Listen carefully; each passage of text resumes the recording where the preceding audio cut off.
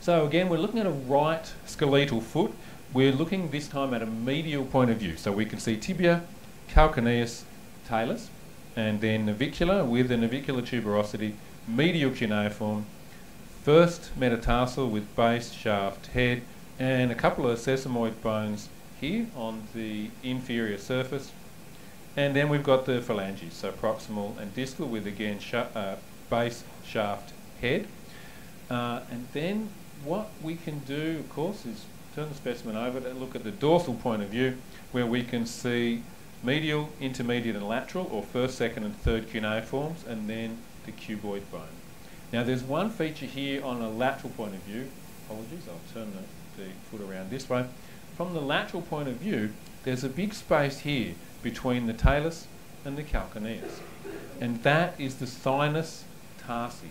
So the sinus tarsi is this large lateral opening of the tarsal canal, which is the tunnel that runs in between the talus and calcaneus there, and actually runs right through the foot with the interosseous talocalcaneal ligament inside. But the sinus tarsi is that large lateral opening of that tunnel. So that's the sinus tarsi there.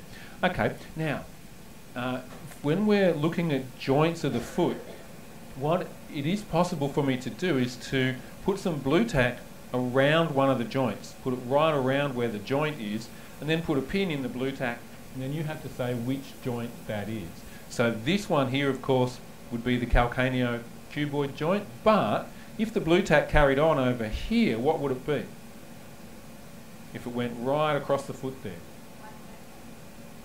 That would be, no, that would be the transverse tarsal or mid-tarsal joint. So that's the one that runs right across the foot. So that's a functional joint that runs right across the foot there, okay? If there was a line of blue tack that went right across here, so up here between the talus and the navicular, and then also here between the talus and the calcaneus, that would be the talocalcaneo-navicular joint. So there's a horizontal part of it here, and then a vertical part of that joint here. So if we open it up, that joint surface is all of these facets here. Okay, and it's separated by this tunnel here from the anatomical subtalar joint, which is just here.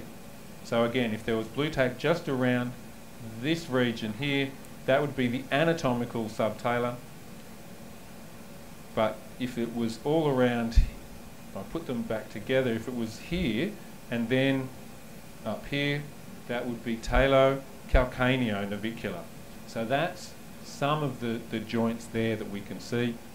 We'd have a medial tarso-metatarsal here, a lateral tarso-metatarsal here, and of course if there was just blue tack all over the place, all through here, that would be the great tarsal joint in there, which covers a lot of territory in around the cuneiforms, cuboid, navicular, and two of the metatarsals as well.